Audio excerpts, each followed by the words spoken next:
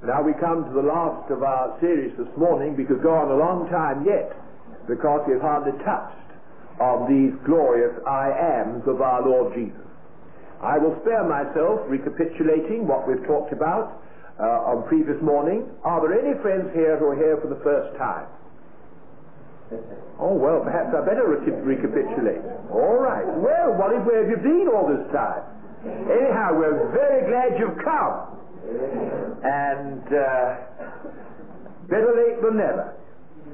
And we can just trust that God's going to give you on this one occasion, which you've been able to come, all that He intends that you should have. We've been thinking together in a connected series in these morning meetings of some of the great I ams of John's Gospel. On 7 occasions, the Lord Jesus said, I am. And then there follows a picture word which describes what Jesus is made to be to people as needy and as failing as ourselves. And we've been seeing that Jesus Christ is made to us all we need. Alas, we haven't had time to touch more than 2 of the I ams so far. There was the first message about Jehovah, which means I am. The unfinished sentence, that very name is like a blank check. God says, I am. Well, what are you, Lord? What you need at any given moment. And grace permits us to fill up that check to the full amount of our need all the time. Alas, we don't. We try and think about our own checks and our own wretched bank balance, and of course it isn't adequate. But there's no limit to grace and to what that bank balance has in store for you and for me. And then we've seen that it revealed so much in Jesus in these I ams of His. The first one we looked at was, I am the door. And we saw that there's a way back to God from the dark paths of sin. There's a door that is open, and you may go in. At Calvary's cross is where you begin when you come as a sinner to Jesus. We saw that He is the door out of all the darkness and death produced by original sin into the family of God. That's the door by which we have to enter in if we're to be saved. And that door is Jesus Himself. I am the door. By me, if any man enter in, he shall be saved. He's not come to condemn you. He's not come to point a finger at you. He's come to save, to melt you, to bring you to repentance and thus into peace. And we also saw that He's the door for the Christian out of every other darkness and dryness that sin brings, into every other blessing that the Bible speaks of that we may have. Everything is through that door. How easy it is to try and get into deeper blessing, into the fullness of the Spirit, by climbing up some other way that doesn't involve repentance, rather than going through the door opened at the foot of the cross. And then we saw yesterday that that door leads us not into a palace or a garden, into a, so to speak, static experience, but onto a way. And we saw that the Christian life is a walk, something present and continuous, and that if it is a walk, there must be a way provided for us to walk on. We thought of those freeways, we thought of those Pennsylvania turnpikes and other roads. How easily and swiftly do we not get from one place to another, but how impossible would not be the journey but to those highways, but to those freeways. The pioneers must have taken months and months to take a journey which now takes us a few hours. And we have need a way, and we saw that that way is Jesus and His blood. I am the way. We saw it was the way of the precious blood. It was also the way of repentance, and it was the way of life. Well, that was something of the ground we covered. I just had it in my mind to add a further word to what we said about Jesus as the way yesterday. We walk with Him and on Him. He and Himself is our way. We walk that way, however, with others. And if we're in fellowship with him, we will be in fellowship with others on that highway. If we're not in fellowship with others, if there are barriers between us and others, wrong attitudes of unlove and contempt and despising or resentment and criticism, then we're not in fellowship with Jesus. Our fellowship with himself is no better than our fellowship with our brother. And the things that come between my brother and me also come between him and me. In fact, I remember years ago when our friends from Africa first came back to England to give their simple testimony of what God had taught them in revival, they brought with them a little illustration, which was very helpful, the illustration of the mosquito net. And the mosquito net, you know, comes down not only one side of the bed, but on the other. Of course, you folks here don't need to use them, but out in Africa they do, otherwise they get bitten and they get malaria. And so over the bed, you see, you have from the bed, the mosquito net comes down here, it's tucked in under the mattress here and tucked in under the mattress there. And just before going to bed, you pull out your flash lamp and you look round inside and see they haven't shut any mosquitoes in. And then you can go to sleep at peace. Well, this is the illustration they brought, that it's possible for something to come between you and your brother. And for that thing not to be what we would call a very big thing, it's only a slight barrier, a mosquito net. You can talk through a mosquito net, you can look through a mosquito net, but it's there. A mosquito net between me and my brother, me and my wife, me and anybody. And I'm just not loving them, I'm just resenting them, I just feel wrong towards them. It's sin. But if there's such a slight thing, it's little more than a mosquito net, it's something underlying only. But the thing is, the mosquito net comes down the other side of the bed too.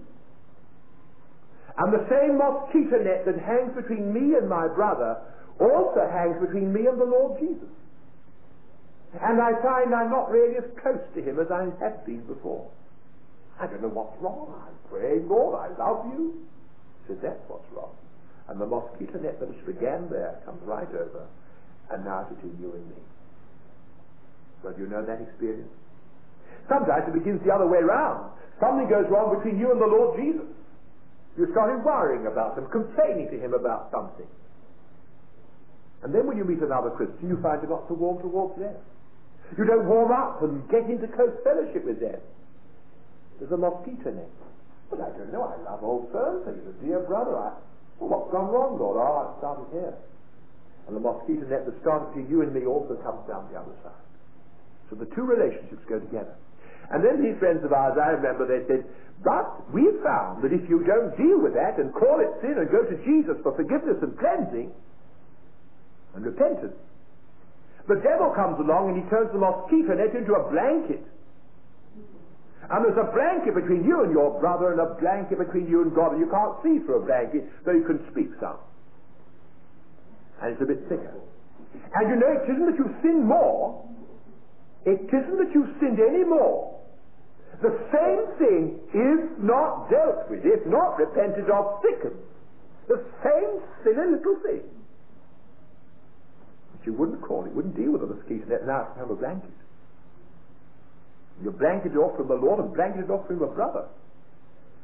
And then if you don't deal with it, then the devil comes along and he turns into a brick wall.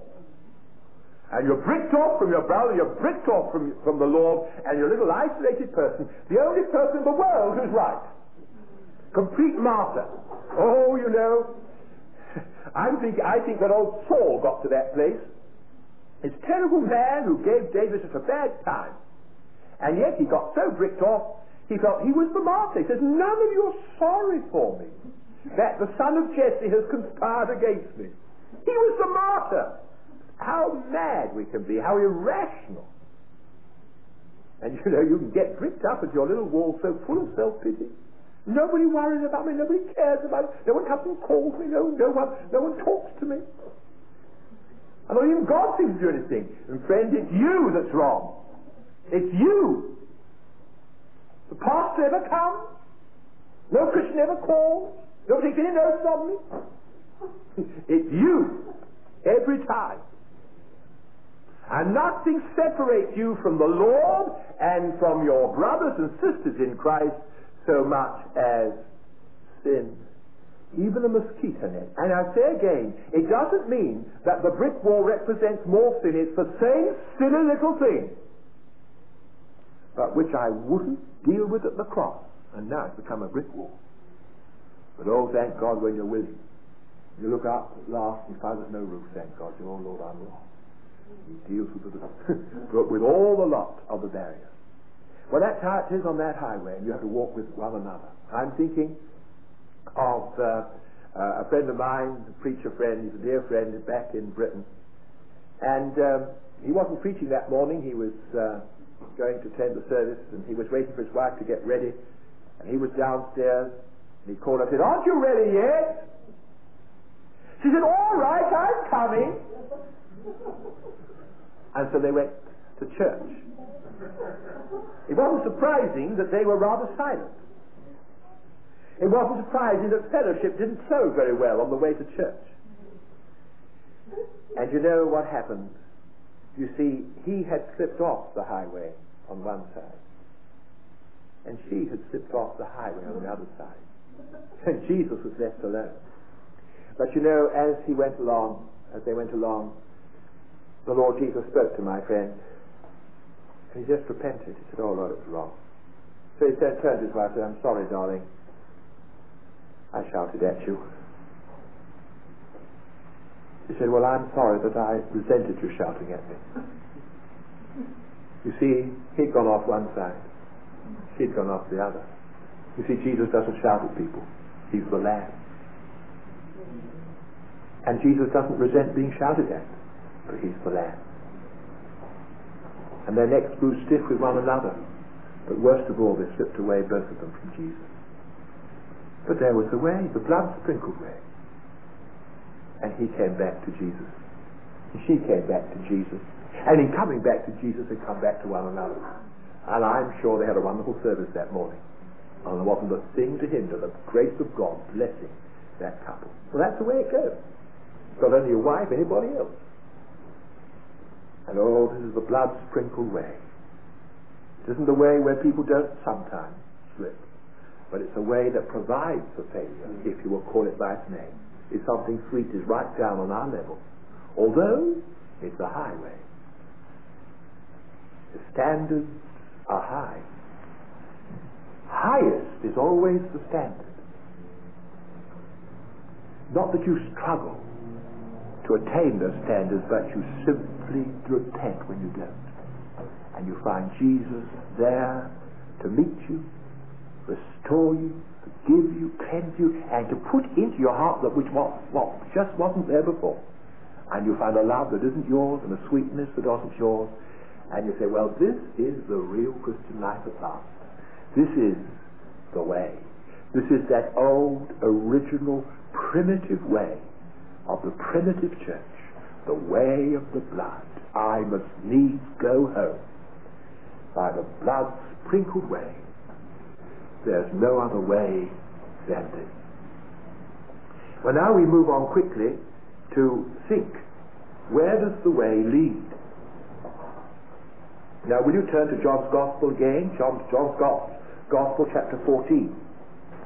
Verse 4, the same few verses we read yesterday morning. And whither I go ye know, and the way ye know. Thomas saith unto him, Lord, we know not whither thou goest, and how can we know the way? Jesus saith unto him, I am the way, the truth, and the life. No man cometh unto the Father but by me. If ye had known me, ye should have known my Father also. And from henceforth ye know him, and have seen him. Philip said, show us the Father, and it sufficeth us. Jesus said, he that has seen me hath seen the Father. Now let me just expound that little scripture first, and you will see what is the theme we're going to touch upon. Jesus said, whither I go you know, and the way you know. Thomas said, you're wrong, Lord. We don't know whither you're going, and we don't know the way. Jesus said, you do know the way. How's that, Lord? For I am the way. And if you had known me, you would have known the way. No man comes unto the Father but by me. I am the way. Well, then, if we know the way, we certainly don't know the whither. Oh, yes, said Jesus, in effect, you know the whither too. Well, how's that? Well, this way, as I just told you, leads to the Father. No man comes unto the Father but by me. But we haven't seen the Father, says the Lord. Said Philip. Yes, you have, said the Lord. For he that has seen me has seen the Father. I and the Father are one. And so we see that day Jesus not only claimed to be the way, but himself to be the whither. You don't come to Jesus and find him the way to something else or someone else. He is the end. He is the whither. He's both the way and the end. The way and the whither. And so we see here then that Jesus is saying virtually, I am the end. I am the door. I am the way. I am the end. Now the question we want to ask ourselves, is Jesus the end to us? And I'm going to suggest that unless you're very unlike me, very often Jesus is not the end. Something else is the end. Now, someone may say, these meetings have been a tremendous help to me.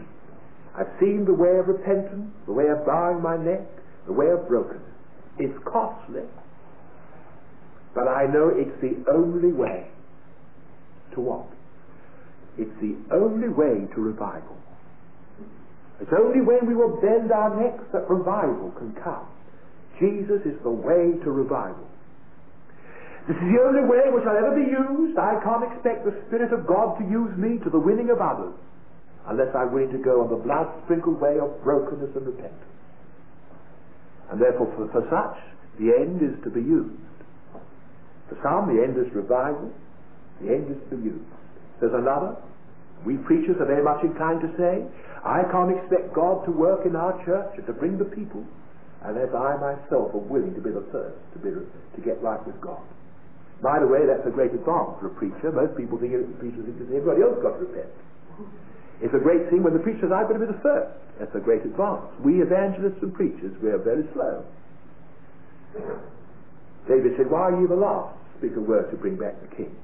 And we who in the leadership sometimes want everybody else to break, and then perhaps we'll be the last. It's a wonderful thing when God shows us, as he does, that we've got to be the first. Only so can God work in the church and bless the people. The end in such a case is God working in the church, bringing the people, the thing beginning to lift up, and spiritual success to come. And a man may say to us, it is hard to bend my neck, but my one, is it going to be worth it? And he has a mental picture of spiritual prosperity, of the people coming, of everything going well. Others of us may say, it's power that I need, and this is the way to power. This is the way to power. Where all the saints of God went, you can turn to the biographies, there was always an hour in every man's life when, if they got power at all, they had to be broken at the foot of the cross. Therefore, for this great gift of power, I am prepared, if necessary, to God to deal with me however he likes, and power becomes the end. Others of us feel when others is the only way to a peaceful home. I know I've been very much to blame in my home. My husband, it's very little difficult, but that I've been difficult. And I can see very, very clearly that I will be the first to repent, then I can expect him to repent too. And we shall have a wonderful, happy home. And the tension which has been so unhappy to bear will be resolved. And therefore, a happy home is the end. And very often we do take certain steps of brokenness, costly though they may be, but with an eye on the hope that that will provoke the other person to do the same. Very often we'll say sorry, hoping that the other person will say sorry. We'll get right with them in the hope that that will help them to get right. They will get right with us. And that will be just too lovely for words. And so we're prepared to obey the Lord, but there's always an eye on that end. Well, now, these ends sound fine. As you've listened to me, you aren't quite sure whether I'm saying they're right or wrong, have you? Well, we see, in many ways they are right. In some ways, but don't you see? They are ends other than Jesus. And I'm using Jesus and the cross and his precious blood as a means to an end other than himself. And that's the reason why we don't get those ends. Make them the end, you never seem to get them. You know, I've known groups of people from churches, and nobody could have humbled themselves more than they did. They were prepared to repent and put things right in the hope of revival. They had all-night prayer meetings in the hope of revival, and never came. Because revival was the end and not Jesus. And God is not going to give us any end than his own dear Son. And very often a person tries to get right with the Lord in the hope that somebody else will get right with the Lord. And they humble themselves and they eat humble pie, and the other person gets wiped their feet on them. Well, isn't that all right? Did you want anything more? Are you worth anything more? If we have our wife being wiped their feet on us, isn't that what they deserved? They did it to the Lord Jesus. Oh, well, you see, I thought something wonderful was going to come. And very often that end isn't achieved. Because that was the end. And even our repenting can be, if you understand the phrase, repenting under law, with another end in view. And invariably you don't get the end. You don't get the power. And you don't become used. And you do all this and all the other, and yet God doesn't bring the crowd. And you get discouraged. But God never does promise to give us those ends.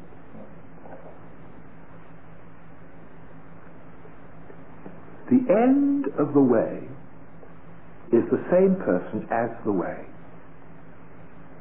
He's the end.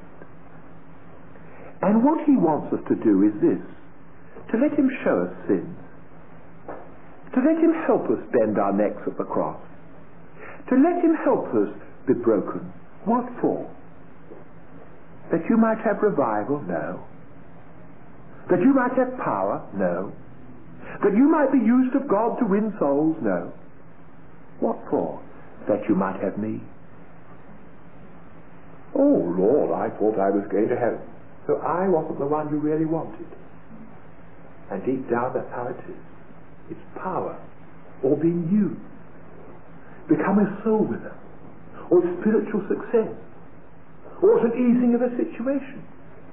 And we're repenting and dealing with things for that end.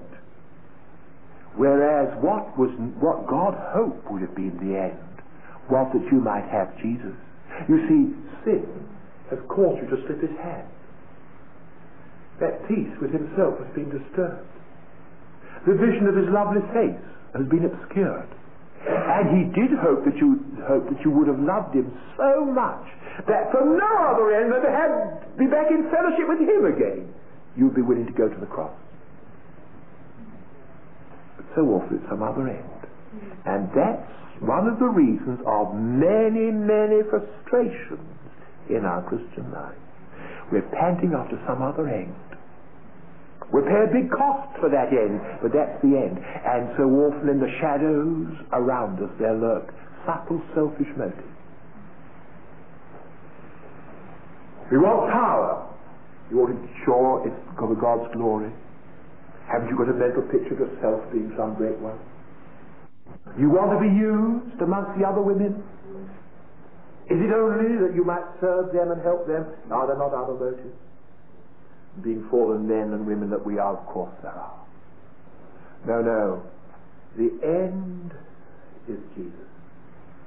And I'm to get right with God for no other reason than I've got wrong. No other reason. If it doesn't ease the situation, I'm not greatly bothered, because that wasn't what I was after. I was after Jesus.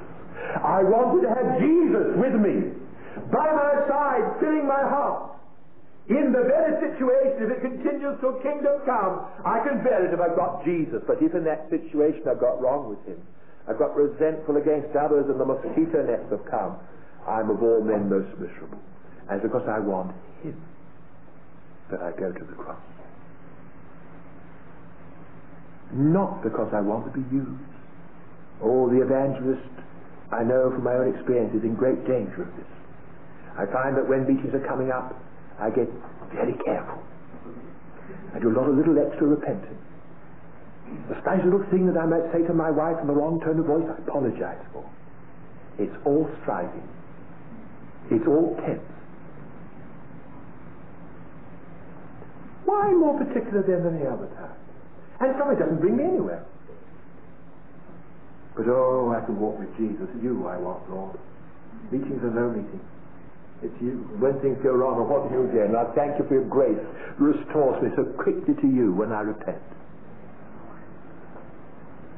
And I tell you this about this end. You always get this end.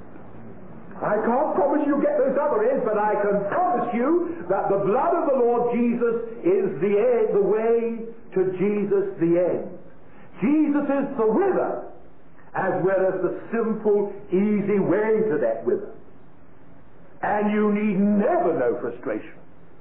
You may find that which you desire every time.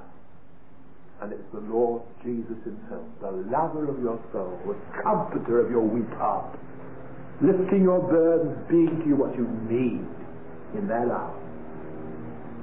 And even if nobody else repents, even if they might wipe their feet on you, you've got what you hadn't got before, peace with him.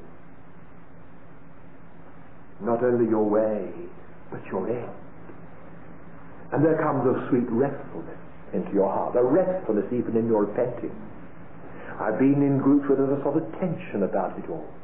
There's a certain striving. I've been in that state myself.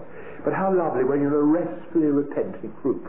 Oh, coming because they want Jesus and they're enjoying him and are sharp on anything that hides his precious face from them. And the amazing thing is this, that when he becomes the end, not only do you get that end, but he delights to throw in all sorts of extras with it. You might find yourself being used. You probably will, but that's not the end.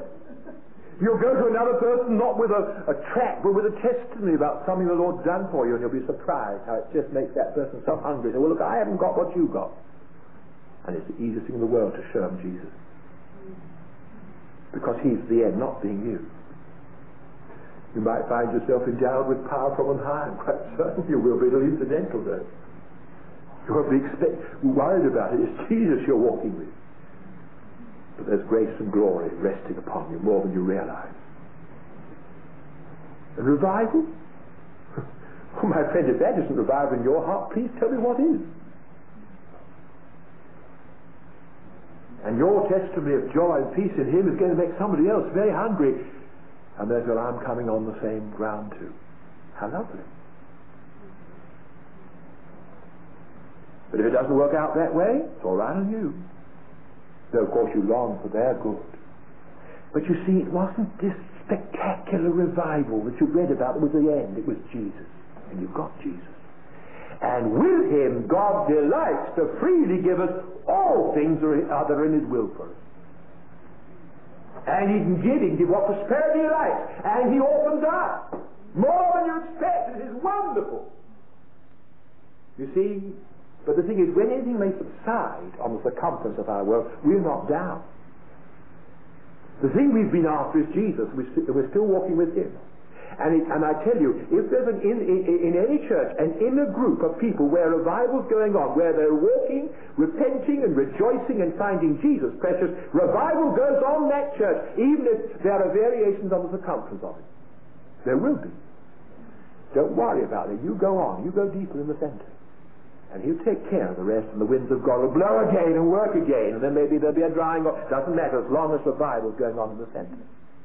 And revival is Jesus. Not an it. Not a spectacular thing. It's you Walking with Jesus and finding Him all you need. Wisdom, righteousness, power, holiness. You know what power is? Power isn't a chunk of something that's given to you. Power is simply letting Jesus work. Do you know what wisdom is? It's simply letting Jesus guide. It's not a chunk of something.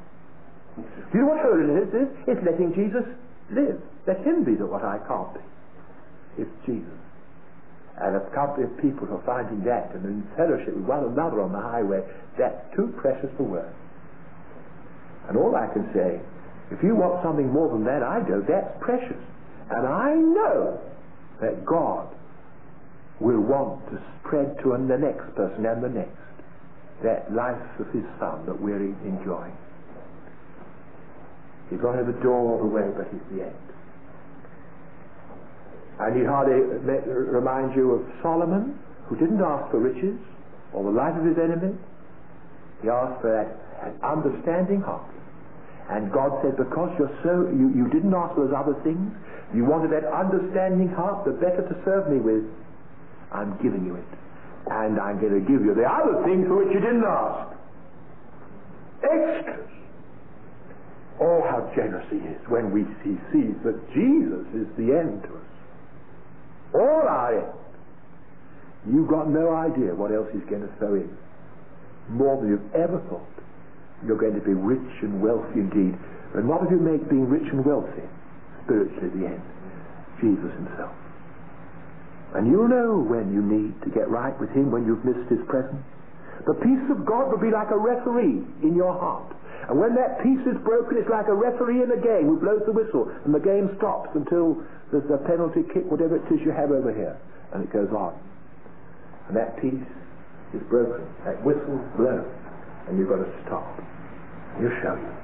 And because you love Him, although it means bowing your neck and a costly acknowledgement of sin. It might mean putting something right with another. Because you want Jesus, you're willing to do it. And you find Him. For His blood cleanses you and grace reaches you. Very quickly, there are another sort of end. I like to think of ends such as I've mentioned as ends which are short of Him. It is, however, possible to be seeking ends beyond Him. Now, there are folks, bless their hearts, it's right of them to feel it, that the only way to be filled with the Spirit is to go to Jesus and let Him deal with them and cleanse them. But having been cleansed, that blessing they need is still something beyond. I've known people who say we can't expect revival unless we're cleansed. They go to the cross, but the revival they need is still something beyond. You can't expect holiness, sanctification as a real living experience unless you're willing for God to bring you to the cross in repentance. But having come to the cross, that's only a preliminary. Now I can go and claim sanctification. So whatever the blessing is we feel we need, it's in a sense beyond the cross. Now that's another variation of the same thing of seeking ends other than Jesus. What we've seen of this way is not the way to a blessing that lies beyond the cross. It's quite common to say you go to the cross and then from the cross on to Pentecost. I don't believe that's true. What you need does not lie beyond the cross. It doesn't lie beyond Jesus. And that's the reason why sometimes people talk of certain blessings and experiences as it's in the Christian life. Haven't got it. Friend, it isn't you haven't got it. It's you haven't got, someone hasn't got you as he ought to have. It's someone. And the precious thing to see is that when I've come to Jesus as a sinner, I've come to what I need. He is in each successive act of repentance and adjustment with Himself at that point what I need. He is found again at the cross, my revival. He is there, my holiness. I only know Jesus as my holiness living in me as I'm progressively willing to repent of my unholiness. And in repenting of my unholiness as it manifests itself, I've not then got to say, now I'm going to wait for the blessing. Now I'm going to tarry. I've got all the hindrances out of the way. I've been to Jesus for the cleansing power. Now I'm ready for whatever else there is. In Jesus, to whom we come as sinners, dwells all the fullness of the Godhead bodily, and when we are cleansed in that precious blood, we are complete in Him. And He becomes, in each successive act of repentance, what you need. You repent of your resentment. Jesus, in that very act, when He cleanses you, He becomes that love for that other person which you hadn't got. You repent of that deceit along a certain line. You judge it. He cleanses you, and He becomes your victory on that line. Not having been cleansed, now I've got to go on to something beyond. The Jesus I come to as a sinner is Himself. All I need. And I don't need to go any further. Do you know that wonderful verse? Romans 10:4, Christ is the end of the law for righteousness to everyone that believeth. Philip's translation has it this way: Christ is the end of the struggle for righteousness to everyone that believeth. We're struggling to be right with God. If I can do this or do the other, I'll be right with God. If I could pray more or give more, I'll be right with God. Friend, Christ is your righteousness, and He's the end of your struggle for righteousness. When you come as a sinner comes, again, saint that you may be, Christ is made to your righteousness, and you can't be any more right with God than what Jesus becomes for you when you repent. But He's the end of the struggle for everything else. The end of the struggle for peace, the end of the struggle for rest, the end of the struggle for revival. He is my revival. And in finding Him in that simple way that the weakest of us can find Him, I found Him as what I need. I may have to go deeper in Him. I certainly will. I shall never come to a place where He may not have to show me sin. We have to show me deeper underlying things. Well, I have to go into deeper brokenness, but I'm not going anywhere else. I found my rest. It's in Jesus. Tell me not of a baptism, tell me not of a second blessing, tell me not of a third blessing, tell me not of a gift of healing, tell me not of a gift of casting out demons, tell me not of any of these things. You unsettle me. Tell me of Jesus. And I've got them all there. I remember when my wife was so ill and the doctor said she only had a short time to live, my first thing was to go think about a healer who was going around our country preaching and healing. I'd have taken her to the ends of the country. Then the Lord checked me. He said, why not come to me? Why not come to me? And what was I, the one that healeth thee? Well, I'll tell you why I didn't go to Him was this. I couldn't go to Jesus with an unsubdued will about the matter. I'd have to be broken. My clam and what I wanted in the matter would have to be broken. I could go to a healer, and that unsubdued will could be absolutely untouched. But I did go to Jesus, and He did do what was needed. I don't need to major in this, that, and the other. I can major in Jesus. And as things arise, I've got Jesus. Isn't He enough? One illustration. Some years ago, I went with several friends as a little team to Alsace on the borders between France and Germany. A country which, by the way, has changed hands 5 times in people's lifetime in the 2 world wars. Sometimes it belonged to Germany, sometimes it belonged to France. And we have a good friend there, have a conference center, and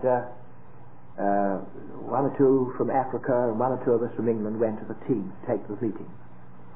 And we spoke by interpretation. It proved to be a very wonderful time.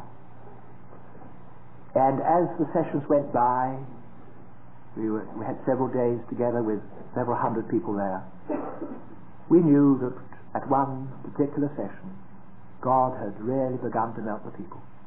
Not that we asked for any invitation, but you see it in people's faces, and you see that softness coming all over their faces, and we knew. And of course they began to tell us. And on we went, and we didn't call for testimonies until people just would have burst unless we had testimonies. And away we went, and oh, how long it lasted. Hours listening to these testimonies. 2 meetings of testimonies, I remember rightly. It was very precious. And oh, the stories that people told of his deep dealings with. I remember one man had come onto the campus with a car on which had painted all sorts of text in great signs. He was a great Christian worker, he was. Well, I didn't think very much about it. I thought, well, that's how some people are. But God thought otherwise. And one of the testimonies was that of that man. God showed him a pride in putting that on, not merely to be a witness, but to show something of his own holiness. I tell you, when God deals with people like that, that's deep dealing. And people were set free. And they went home rejoicing. Remember the joy of those days? There was a sign we used to give to one another. One brother had gone to another, one leader had gone to another to get right about something. God had dealt with him in his attitude. And he said, you know, now brother, I love you 10 times more. It was said in French, it was 10 fois plus. And that became the great word I remember of that conference. 10 fois plus. Amongst the Germans who were there, 10 mal mehr. And we used to greet one another with 10 fingers up. And when we left, everybody was raising their 10 thumbs and fingers. There they went at it. 10 fois plus. 10 times more. Oh, it was a precious time. It was over. And then as some were leaving, a group came up to us and they said, now we come from the next door town. We've been praying 3 times a week for revival. We have special prayer meetings for revival 3 times a week, and we've continued for 3 years. Now our next prayer meeting for revival is tomorrow. And we'd like you to come along. We're going to continue 3 times a week for so many more years, praying for revival. And they said, would you come along and speak? They said to us. So we said, yes, we would. It was only just before we went to the meeting we suddenly discovered what it all added up to. Here were a people who prayed 3 times a week for 3 years for revival, and we're going to go on praying for revival. And that African friend, he said, they haven't seen it. They haven't seen him.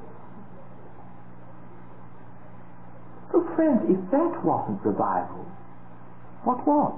They might say, oh, but we just saw Jesus, that's all. Well, do you want any more?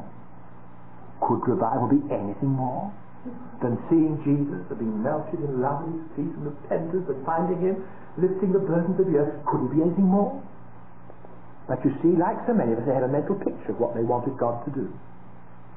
And thinking of that, they were missing Jesus himself. And I remember that brother gave a sweet message that day to them, so applicable. It was from the Holy Spirit. He told them how in the days when Jesus was born, everybody was in expectation, looking for Messiah. They had a mental picture of what the Messiah was, how important he would be, what a big thing he would do for them. But he came as a babe, grew up as a carpenter, moved quietly among them, standing among them and not being recognized. And you would hear them sadly talking about the Messiah they were waiting for. What are the big things he'd do for them? How they're going to wait and expect and pray. He was there already. And he said, Jesus is revival, but we're looking for something beyond him. And we're missing the deep significance of Jesus, and the little group are willing to bow their necks around his feet. And I believe that's what's happening in America. Thank God for the stirring and interest and the mental picture of the big thing that needs to be done. And they're not wanting people to work and pray to that end. But they're missing the significance of Jesus himself and the few. Only a few may be at the present, or melted and being broken and going deeper around his feet. That's revival. He said that may not look very much to you, but where is he now? That's Jesus. And my friend, the few meeting around Jesus may not look very important. 2 men in 1928 let God deal with them. They were melted around the feet of the Lord Jesus. That was revival coming to East Africa. An African and a doctor. Equally bankrupt, equally finished and defeated, equally admitting it to one another and equally coming to Jesus, who met them and filled their hearts as they came to his cross. Oh, it's not revival, isn't it? 20 years later, from that beginning, slowly, slowly, slowly, as people just gathered around Jesus and beckoned others, come and see what we see. and a spiritual movement that not only spread right the way through the whole of East Africa, which is touching the ends of the world.